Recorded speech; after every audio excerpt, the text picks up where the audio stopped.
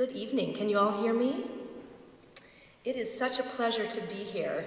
I came to Elmira for the first time last fall for a Twain symposium and visited Park Church for services on Sunday morning. I never imagined that I would be back within a year in residence at Quarry Farm delivering a lecture in this storied space. This is a testament to how quickly they put people to work around here. My special thanks go to Joe Lemack at the Center for Mark Twain Studies, Steve Webb at Quarry Farm, Katie Galvin at the Mark Twain Archive at Elmira College, Rachel Dworkin at the Chemung County Historical Society, and Barb Snedeker, editor of the Diaries of Olivia Langdon, each for their help and support. I work on female abolitionism and have published on the Beecher family, Harriet in particular, so it is a special treat for me to be here today. Today I am focusing on two pieces written by Twain in the years after his last visit to Quarry Farm, but which are deeply informed by his long association with the Langdon family and this culturally important region. Extracts from Adam's diary, published in 1904, the year of his wife's death in Florence, Italy, and Eve's diary, published in 1906, 2 years later. My own interest in Twain and the figure of Eve is built on an obsession I have with the reception history of various female figures from the Hebrew Bible in American literature, and how these characters are used as types and foils of female agency, action, and authority.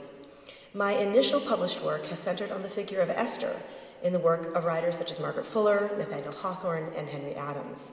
Tonight we will look at Eve's place in Twain's imagination, which is part of my larger work on the literary Eve, which ends with Elizabeth Cady Stanton and her Woman's Bible, which seeks to rewrite the story of Eve from a woman's perspective. Next week, I'll be giving an address in Paris on Herman Melville and the figure of Hagar in his novel Moby Dick and in his epic poem Clarel for the Melville International Symposium. I see these typological women dancing all over the pages of 19th century American literature and can hardly contain my enthusiasm. They have served as rich entrees into the intellectual, cultural, theological, and social concerns of the writers who have invoked them and have been a source of unending fascination for me. And so I've put just a couple of images, artistic images from the period. These are not American. This is Rodin in 1886, his sculpture of Eve, which is based on the initial rendering of Eve at the gates of hell. And this painting of Adam and Eve by Edvard Munch comes from 1909, so a couple of years after the diary is written. But I like it because it sets Adam and Eve sort of in the period in terms of their clothing and the setting. And so we're going to see the importance of that in just a little bit.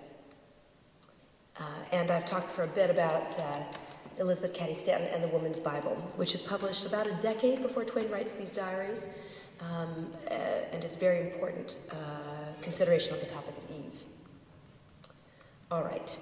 Extracts from Adam's diary and Eve's diary, originally printed as two separate volumes, were published together in 1906 by Harper and Brothers in New York and London at Mark Twain's request under the title The Private Life of Adam and Eve, being extracts from their diaries translated from the original manuscript.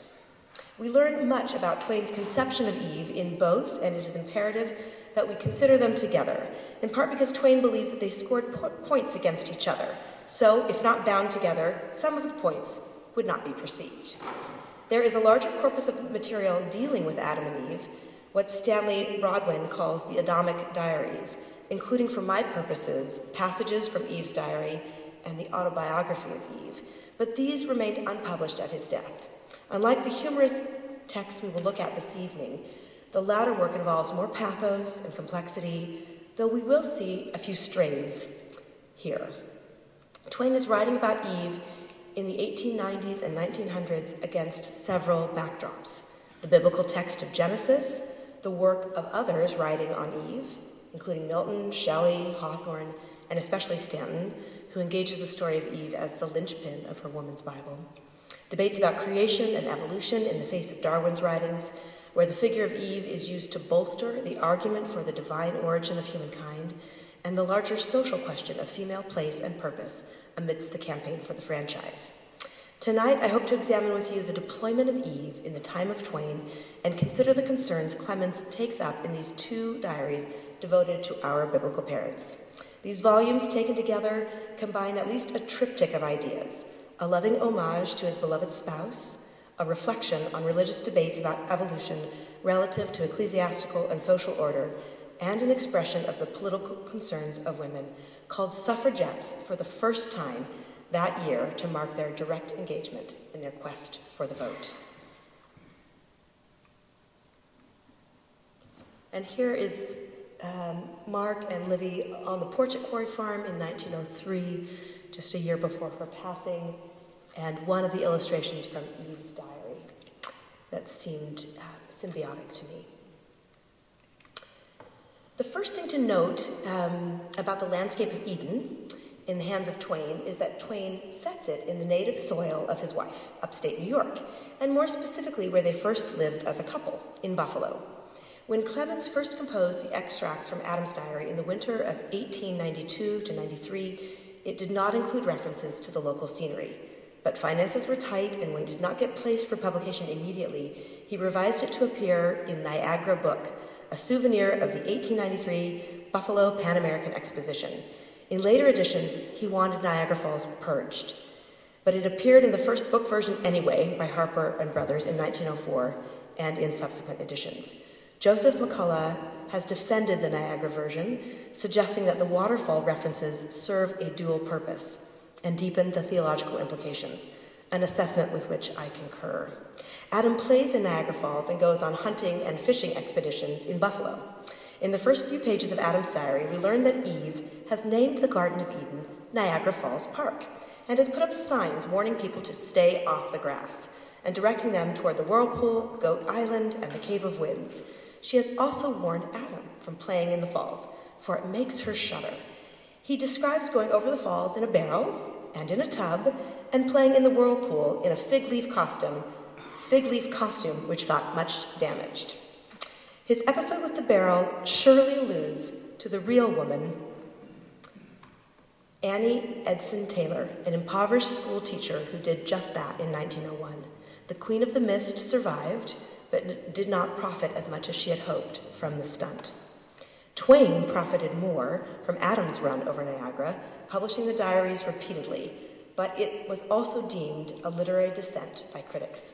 In his 1904 review in The Bookman, Henry Thurston Peck suggests that there is something unutterably pathetic about a book like Mark Twain's extracts from Adam's diary. It shows just how far a man who was once a great humorist can fall. The presence of Niagara Falls in the narrative is not just comic. In the 19th century, the falls become an important destination for writers who, like Margaret Fuller in Summer on the Lakes, sought creative inspiration there. For Henry Adams, Niagara becomes a source of tremendous revelation for his character, Esther Dudley, in his novel Esther, privately published under the pseudonym Frances Snow Compton in 1885. When Esther and her friend Catherine arrive at Niagara Falls, they discover that where men interpret the falls as the fall of Adam, a fall from innocence to a life of toil and sorrow, redeemed only through male sacrifice and martyrdom, women may interpret the falls as the fall of Eve, a fall brought on by knowledge, which leads to greater physical and spiritual self-consciousness and transformation. Niagara Falls comes to represent something more than the fall of woman. Catherine says it best: the fall is a woman. Niagara is, in fact, the face of female revelation, exposing the truth of her divine existence to herself and others. Esther comes to see herself not as a woman who is falling or going over the falls, but the female voice of the fall, a female torrent of spiritual life, strength, and salvation. The truth of Niagara becomes a part of her, for she has become the female Niagara, a plunging, running, piercing wall of water, a woman who falls into a great reservoir of truth, even immortal truth. In this text, Niagara becomes the voice of the eternal woman. In Adam's diary, Eve is painted as an intrusion on Adam's solitude, a condition also prized for Adam by Milton in Paradise Lost, because she is always talking, and it is a close rather than a distant sound, right at his ear, first on one side and then on the other. Like God, Eve seems to be omnipresent. Indeed, it may be that she takes his place in the diaries, which, like the book of Esther, exclude the presence of God altogether. It also turns out that she has a voice and she knows how to use it. In the hands of Twain, Eve already possesses what Esther Dudley must painstakingly discover. The female has a voice that is a torrent of life, strength, and salvation. When Twain finished the account of Eve, he declared, "Eve's diary is finished. I've been waiting for her to speak." In these diaries, I argue that the falls are central to the thrust of the work.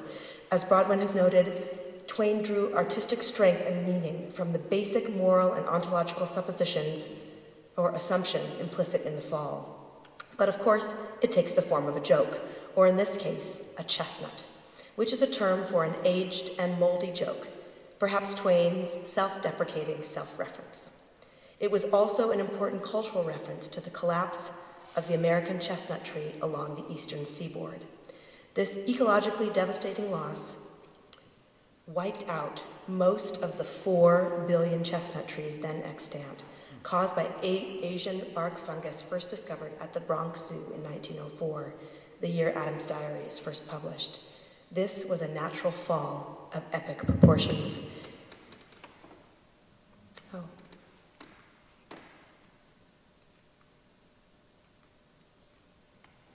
Slides are out of order there. You can see just how large these chestnut trees were. They really were magnificent, and their loss was tremendous. At just the moment when Eve partakes of the fruit, the apple she had been hankering after and threatening to eat, Adam remembers that he told a joke to himself. And what was the private joke?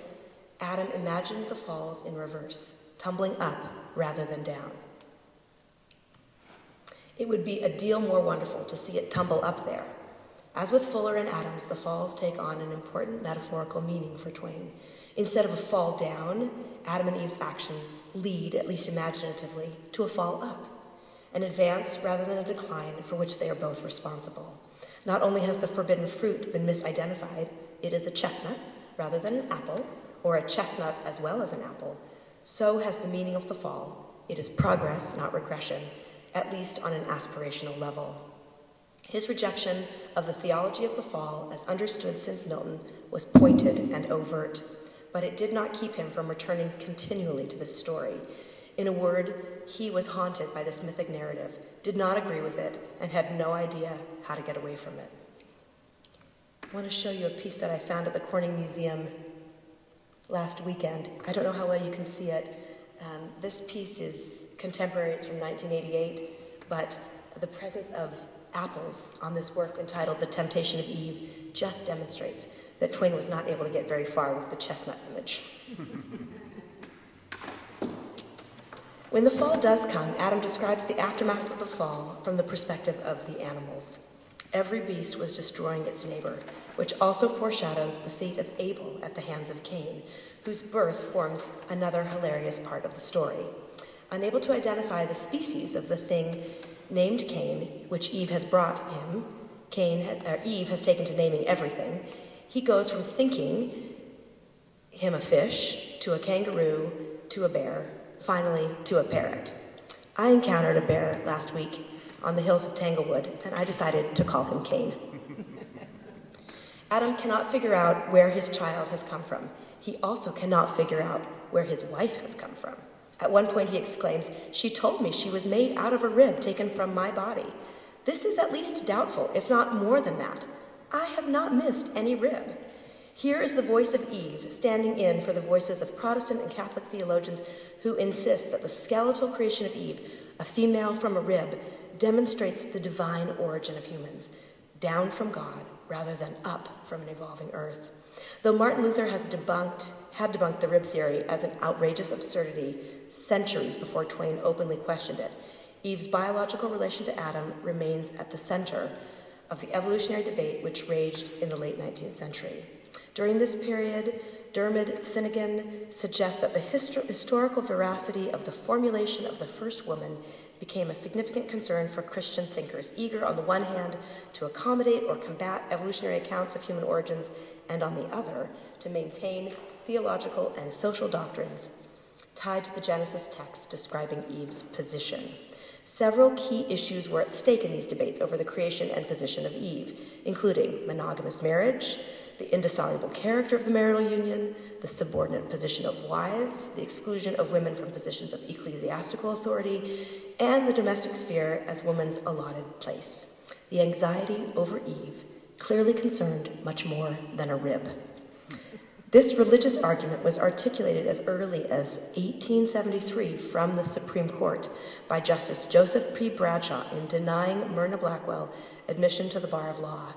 He said, "Man is and should be woman's protector and defender. The natural and proper timidity and delicacy which belongs to the female sex unfits it for many of the occupations of life. The constitution of the family organization, which is found in divine ordinances, read marriage, indicates that the domestic is the domain of women. The paramount destiny and mission of women are to fulfill the noble and benign offices of wife and mother. This is the law of the Creator." And this is from the gavel of the Supreme Court, not from the pulpit.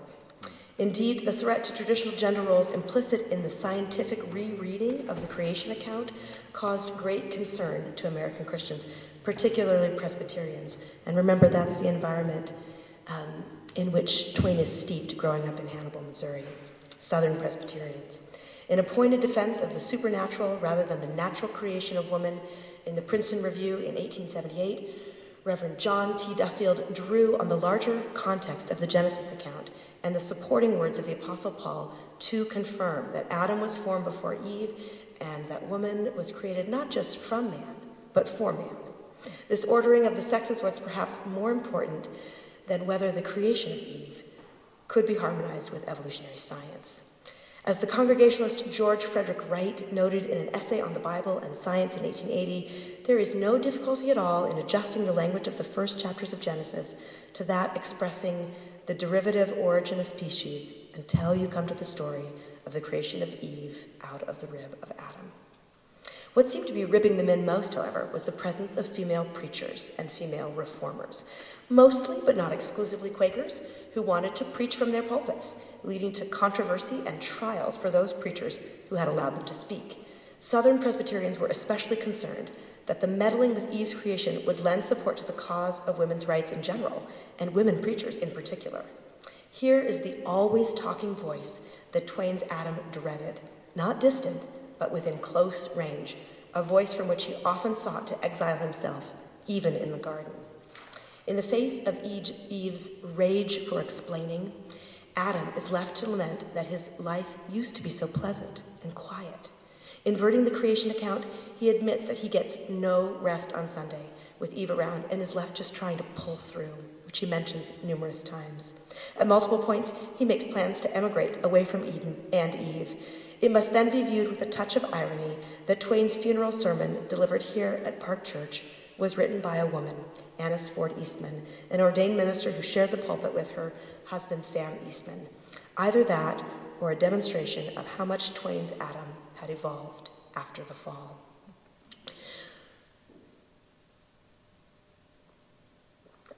While most American Protestants in the late 19th century were able to reconcile the creation of the earth and Adam with a hypothesis of gradual evolution, the creation of Eve was finally understood as a miraculous exception to the general rule of animals. Any other explanation would risk unraveling biblical gender norms. The response of the church to the female crusade for rights, including the vote, was to work instead for the restoration of the great original law of paradise that kept men and women well ordered in separate spheres. In the hands of Twain, Adam is adamant about such spheres in the Garden of Eden. Adam takes every opportunity to make himself scarce. He is an adult version of Huck Finn. He goes off to fish and hunt, makes plans to move. At one point, he even builds himself a solitary dwelling to escape Eve's presence. She is annoying. She talks too much. She knows too much, and she runs around showing off her ability to give everything in sight a name. That ability is indicative of the knowledge, intuition, and even revelation to which she is privy in their supposedly idyllic state. And yet, in both diaries, Eve approaches Adam with a desire to be useful to him, to keep him company, to bolster his confidence, to keep him from embarrassment, to refrain from pointing out his faults. When he builds a shelter, she wants to join him there. but that would bother him, so he closes the door on her. This she describes as her first sorrow. But when night came, I could not bear the lonesomeness, and went to the new shelter which he had built, to ask him what I had done that was wrong, and how I could mend it and get back his kindness again. But he put me out in the rain, and it was my first sorrow. For Eve, sorrow is a new feeling, and her first sorrow is the sorrow of loneliness and rejection. I'm reminded of Twain's line that the secret source of humor itself is not joy, but sorrow. It is important to note that in Twain's rendering, Eve is acquainted with both knowledge and sorrow in the garden, not after being cast out of the garden. Indeed, he demonstrates that Eve can be cast out while in the garden. She is a deeply interpersonal character and clearly thrives on talking, connecting, and helping, but is deemed a nuisance, a disturber of the peace, and is shut out anyway. This may be the height of disharmony between the two of them. Adam here is not too different from the Presbyterian preachers intent on excluding the voice of women in their congregations and other public realms. They too are shut out. As I read this part of the account again, I was left to wonder, where is the peace of woman that has autonomy, is not dependent on the approbation of others, and therefore cannot be shut out, either then or now? On one level, Adam is charmed that Eve has taken up with the snake, for the snake talks and can provide company for Eve. Now Adam can rest, alone in his hut. Eve learns from the snake that eating the fruit will bring a great and fine and noble education, or in other words, knowledge, though we see that Eve is already privy to some understandings. Adam warns Eve that partaking will also bring death. I advised her to keep away from the tree. She said she wouldn't. I foresee trouble. Will emigrate. In Eden, escape is always Adam's modus operandi. The reality of death for Eve was less a problem and more a solution, for she had already noticed that the tigers and the buzzards were ill-suited to their vegetarian diets in Eden. They longed for fresh meat. While Adam protests that we cannot overturn the whole scheme to accommodate the buzzard, he follows the lead of Eve and eats the apple because, he says, he was hungry. He is led by a primal physical need. Food is essential to survival. In fact, he notes that principles of any sort have no real force except one is well fed. In these diaries, Twain's response to religious concerns over evolutionary science covers more than just an anxiety over Eve. The hunger of Adam and Eve betrays what can only really be expressed as a need for survival. Rather than draw a bright line between humans and animals in the text, Twain draws them together into a cycle of birth, maturation, decay, death, and renewal. Nowhere is this more clear than in the coats of skin story. Rather than setting up this episode as reactionary, they eat the fruit, discover their nakedness, and cover their shame, he sets it in motion as a natural continuation of the lives of living beings. Remember that Adam first experienced the fall from the perspective of the animals. Every beast was destroying his neighbor. That violence brought death. Adam and Eve, now acting as buzzards themselves, crept down to where the wild beast battle had been and collected some skins. Adam adds that he made Eve patch together a couple of suits proper for public occasions. They are uncomfortable, it is true, but stylish, and that is the main point of clothes. In this world of suffering for fashion and the survival of the fittest, the story of the creation and fall becomes inseparable from the dynamics of evolution. By putting on coats of skin, they were not just covering their bodies, they were demonstrating that they too are animals. Twain conflates creation and evolution in yet another way when he introduces a brontosaurus into the camp of Eden. Adam explains that Eve regarded it as an acquisition, but I considered it a calamity. That is a good sample of the lack of harmony that prevails in our view of things. We have already seen that Twain sets Eden in the native country of his own Eve, his wife, Olivia Langdon, with allusions to the place where they began their married lives. Here he is also playing on the prehistory of the place where they returned in the summer for more than 20 years and where he did much of his creative work. Though dinosaur fossils have not, to my knowledge, been discovered in Elmira, the region was rife with tusks of woolly mastodons, so much so that the Seneca name for the valley, Chemung, relates to the abundance of such tusks along the banks of what is now the Chemung River. For Twain, evolution and creation are part of the same story. And so I've paired two images, one of Eve riding the brontosaurus and an image from the Historical Society during a kind of a public humanities campaign with Twain on top of a woolly mastodon. The narrative of knowledge, sorrow, death, survival, and change that prevails in these diaries takes another interesting turn once they find themselves enmeshed in a world replete with ruin. 60 years earlier, the writer Nathaniel Hawthorne placed his new Adam and Eve in just such a space, the remnants of civilization, and called it Eden. For Twain, the world beyond Niagara Falls Park also has its appeal. Out of the garden, Adam draws close to Eve. Disharmony turns to greater harmony. In his diary, he confides, "I find that she is a good deal of a companion. I see that I should be lonesome and depressed without her, now that I have lost my property." Another thing, she says it is ordered that we work for our living hereafter. She will be useful. I will superintend. The fall has brought longing, desire, and needs that did not once exist. What Adam once shunned, he now approaches. In a lonely world, Adam and Eve can share their company, their purpose, and their suffering with one another. They become interdependent. The plural we, introduced by Eve at the beginning of Adam's diary, can now become a reality. But Twain was just wise enough and cynical enough to realize that experience in a world governed by the survival of the fittest is also going to involve exploitation. In the garden, life was full of leisure, and Adam wanted to do nothing more than to be left alone. Out of the garden, life is full of work, and Adam now realizes that Eve, once a nuisance, will be useful. He cleverly decides that his work will be to superintend or oversee the work of others, principally the work of Eve. Adam has lost the property that was once his, but he quickly makes up for that loss by acquiring Eve as property. We learn from Eve's diary that she is constantly looking for ways to be useful, well before their notice of eviction from Eden. Adam now preys on that desire to serve his own purposes. The anxiety over Eve has quickly turned to the abuse of her abilities.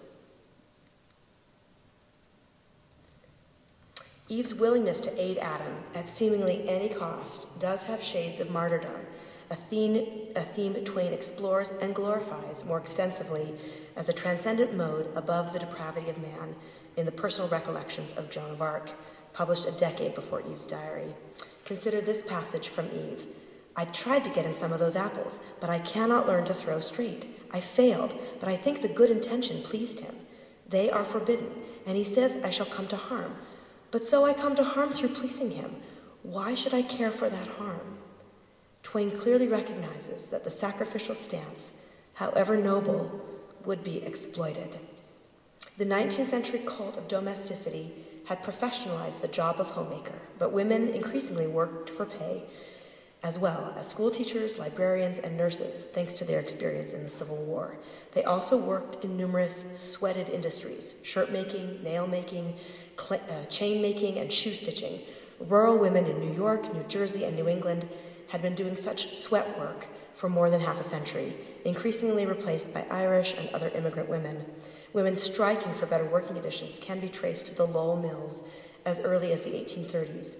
But on June 3rd, 1900, local unions came together to found large entities like the International Lady Garment Workers Union that could make demands, launch protests, and strike en masse. When Clara Lemlek led a crowd of strikers in 1909 in New York City, she exclaimed, "I had fire in my mouth." Another strike in 1910, the year of Twain's death, often referred to as the Uprising of the 20,000, also pushed for new laws to protect the organized labor of women.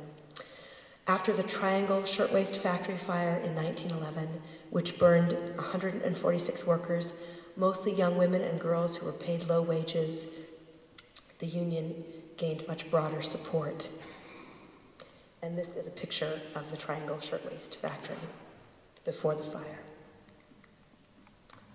In Eve's diary, we learn that Eve creates fire in the garden. She wants to tell Adam about her invention to raise herself in his esteem, but is concerned that he may think that her creation is merely beautiful and not useful.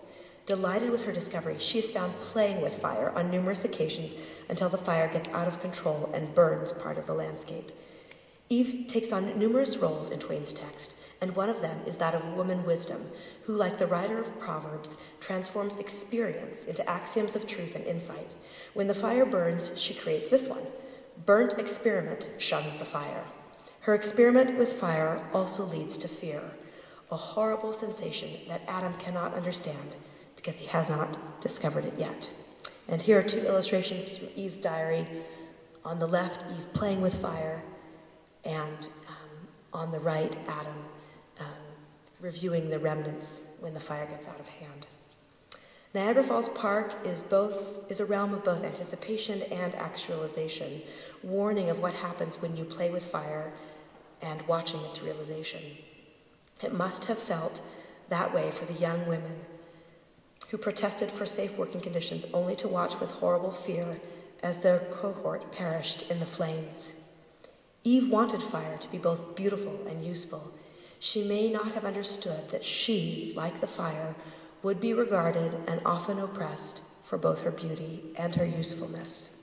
From the outset, Eve realized that she was an experiment, but quickly determined that she wanted to be the principal experiment.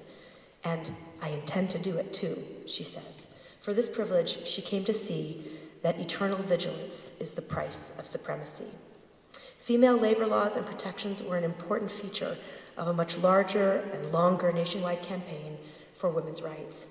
As Elizabeth Cady Stanton, author of the 1848 Declaration of Sentiments, confessed, every right achieved was contended for, inch by inch. In that document, produced more than a decade before the Civil War, Stanton and others dared to dream of rights for women at home, in society, in the church, and in politics. Their bold declaration even included a hotly contested demand for a public voice in the form of suffrage. The desire of Eve to be useful meant that the movement for women's rights was developed first in the service of freedom for others, primarily Africans enslaved in America. Female abolitionists such as Lydia Maria Child, Angelina and Sarah Grimke, Harriet Beecher Stowe, Sarah Parker Raymond, Sojourner Truth, and Frances Ellen Watkins Harper often discussed, debated, and delivered speeches on the woman question in the fervent hope that their work seeking justice and representation for others would translate into their own freedom from oppression. When, in the wake of the war, the adoption of the 14th and 15th Amendments to the Constitution limited the franchise to male citizens, they realized that they would have to fight a more focused battle for their own freedom from servitude. That focused battle came very close to home when Twain married Olivia Langdon in 1870. The Langdon family were committed abolitionists who also devoted resources to the education of women, helping to found Elmira College in 1855. Olivia was surrounded by and deeply involved in these strains of social activism. Letters both before and after her marriage reveal her strong views on suffrage. One written, the letter she and Samuel wed, speaks volumes. In a missive to Mary Mason Fairbanks, she declares simply, "I am woman's rights." This expression of the embodiment of a cause within oneself is mirrored in Eve's experiences in the waters of Eden.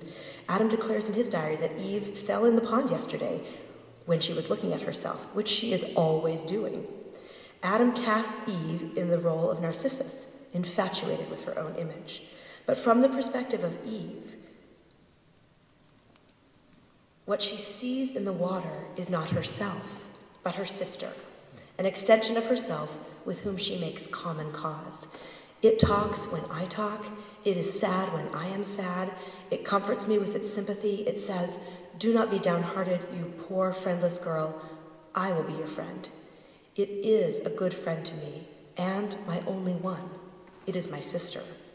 Adam is unwilling to listen to her talk, offering the excuse that Eve had such a rage for explaining. So she turns instead to her own reflection in the water for company, for solace, and for understanding. And there is an image of her from the diary looking at her own reflection. Eve's rage for explaining and her ability to see in herself other female lives allows us to see her in the cause of suffrage, which derives its meaning from the medieval practice of prayer, extended to requests for assistance, then to a supporting vote, and finally the vote itself. In the United States Constitution, 1787, it suggests an inalienable right to vote. With the passage of the 14th and 15th Amendments, that right is extended to all American men, but not to American women. Unlike Twain's Adam, who tries and fails to operate by coercion, Eve seeks to persuade. Her requests for assistance and her requests to be of assistance, combined with her core connection to her sister or sisters, makes her a suffragette, a term that marked women's direct engagement in their request for the vote. Coined the same year, Twain wrote Eve's Diary. Suffragists become suffragettes, determined to transform their suffering and their rage into inalienable legal rights. In the diaries, the writer Ursula Le Guin does see a certain advocacy at work. Mark Twain, she says, is always on the side of the underdog, and though he believed it was and must be a man's world, he knew that women were the underdogs in it. This fine sense of justice is what gives both of the diaries their moral complexity. One of the few words that Adam coins in his diary, justification, enigma is the other one, turns in the hands of Eve toward the quest for justice. The declaration by Olivia that I am woman's rights comes from a letter she and Samuel wrote together to their friend Mary Fairbanks, a letter which anticipates in its give and take the structures of the diaries of Adam and Eve. Olivia Langdon Clemens was indeed a representation of women's rights, engaged as a local networker and financial supporter of suffrage activity in Elmira, centered right here at Park Church and nearby at the Jervis Langdon home. Olivia was in touch with Anna Elizabeth Dickinson, who used the Langdon home as a base of operations when in town, and with Isabella Beecher Hooker, who founded the New England Suffrage Association and was a sister to the Reverend Tommen Beecher, who preached here. She also interacted with Crystal and Max Eastman, the children of Samuel and Annis Ford Eastman, who were prominent supporters, all of them, of the suffrage movement. Sam Eastman understood the plight of women in a world of buzzards. Man's protections has been such as the vultures give to lambs. A woman is not free, nor ever can be, until she herself has the ballot and a voice in the laws that fix her religious, civic, and social status. A major goal of the local movement was to enlist the support of Twain, who could provide remarkable publicity to the cause of suffrage, given his own authorial celebrity. He became a strong advocate, one of his many evolutions over the course of his marriage to Livy, and endorsements like this one in his 1874 speech, The Temperance Insurrection, became useful to their campaign. Women find themselves voiceless in the making of laws and the election of officers to execute them. Born with brains, born in the country, educated, having large interests at stake, they find their tongues tied and their hands fettered, while every ignorant, whiskey-drinking, foreign-born savage in the land may hold office, make laws, degrade the dignity of the former, and break the latter at his own sweet will. In extending the suffrage to women, this country could lose absolutely nothing and may gain a great deal. His mention of ignorant, whiskey-drinking savages in the land is more than colorful language. Rather, it is an allusion to the major threat suffrage faced from the temperance movement. The teetotaler campaign was so anathema to many, mostly men, that they resisted giving women the vote for fear, there's that word again, fear, that it would mean the enactment of prohibition. Indeed, the Elmira branch of the Women's Christian Temperance Union, formed in 1885, came to dominate women's political activity in the area for the next 25 years. Suffrage took a backseat to the platform of temperance, prison reform, and education. This also gave the anti-suffragists a chance to establish themselves. Local efforts were spearheaded by Mrs. W.W. Gregg, who suggested that suffrage is sought by a small but noisy minority that will bring discord and menace to their homes. The suffrage movement then moved west, returning to New York only after the Clemens were gone. When it was finally ratified nationwide in 1920, it went almost hand in glove with the Volstead Act, which enforced prohibition across the country. And here are just a few images of some of these newly coined suffragettes after 1906. This is 1908. And this is Emmeline Pankhurst, who is the one who comes up with the term. I just thought she was worth mentioning and noting that though Twain had died in 1910, she's a British suffragette, and she comes to America speaking in Hartford in 1913, which is when things really do heat up. Neither Olivia nor Sam lived to see the passage of the 19th Amendment granting women the right to vote. The rather genteel arrangement in their marriage belonged to history by the time the gears were really set in motion in Chemung County between 1913 and 1915, when they hoped a state constitutional convention would be held to amend the state constitution since the legislature was immovable on the question. Elmira was the center of that suffrage activity in the southern tier. Chemung County voted for the suffrage amendment by a small margin, but it was defeated statewide by over 100,000 votes. 2 years later, the New York State Legislature passed a suffrage amendment that was then put out to the voters. In a reversal of 1915, it passed statewide by over 100,000 votes, but lost in Chemung County. Women in New York were then granted the franchise 3 years before it became an inalienable right for women across the nation.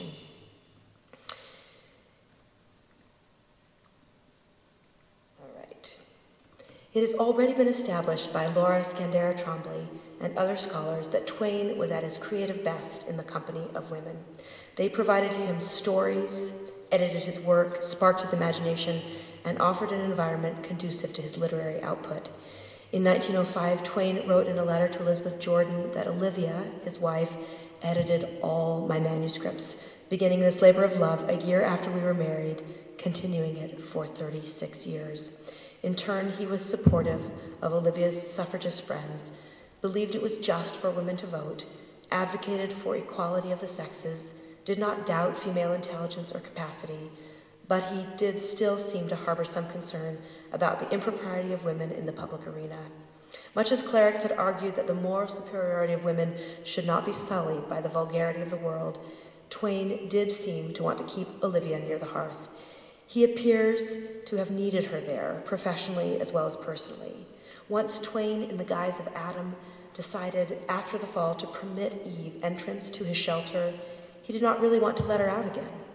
What had been deep disharmony in the Garden of Eden became an almost obsessive quest for her presence. His courtship letter to Olivia expressed this vision with a pun.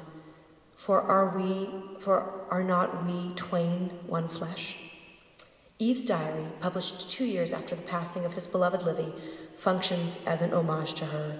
After all these years, I see that I was mistaken about Eve in the beginning, says Adam. It is better to live outside the garden with her than inside it without her. Le Guin suggests that over the course of the diaries, Eve has not changed much, but she has changed Adam profoundly. Eve was always awake.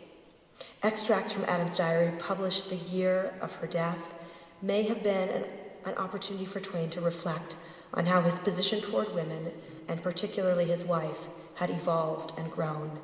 Blessed be the chestnut that brought us near together and taught me to know the goodness of her heart and the sweetness of her spirit. He became open to the world of women. He must have realized then, if not before, that without Olivia and the circle of his family, his experience was an emotional fall, as dramatic as the physical one at Niagara. Though the description of her goodness and sweetness, coupled with the attractive and innocent purity of the Lester Ralph illustrations, does not provide an expansive definition of female depth or complexity, still, his overarching portrait of Eve is surprisingly nuanced. She is an active force who thinks and speaks for herself. She reaches for the stars and has a passion for the beautiful at the core of her being. Indeed, he has discovered that Eve is both beautiful and useful, not just in practical matters like saving Adam from embarrassment and wounded pride, but also ethereal ones, like serving as an important source of inspiration and saving him. I do not let him see that I am aware of his defeat, says Eve. As Le Guin notes, Eve is the innocent troublemaker whose loving anarchism ruins his mindless, self-sufficient, authoritarian Eden and saves him from it. His final tribute to his Eve, the woman who made his life successful, profitable, and so much more than a mode of adventurous abandon and survival, however well that narrative sold, from Roughing It to Huck Finn to Innocents Abroad to A Connecticut Yankee in King Arthur's Court to Life on the Mississippi, this was this profound confession at Eve's grave. Wherever she was, wheresoever she was, there was Eden. Thank you.